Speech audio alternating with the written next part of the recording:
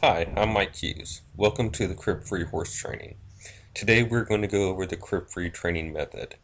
The method is very simple. The place you are training your horse is the classroom. You are the teacher and your horse is the student. Whether you're starting your horse under saddle, teaching trail loading, accepting the bridle, mounting, dismounting, teaching tricks, etc., you take that lesson and you break it down into as many steps as you can.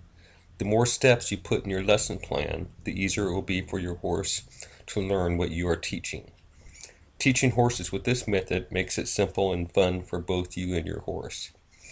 Now, when it comes to correcting behavior problems, I always use an exercise to correct the behavior problem.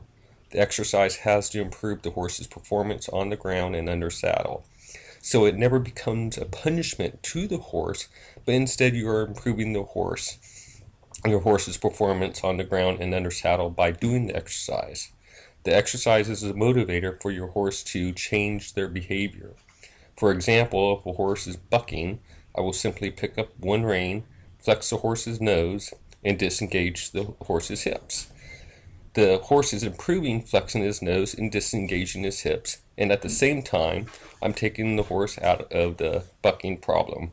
It is much easier for the horse to keep going forward than having to keep stopping and flexing and disengaging his hips every time he goes to buck.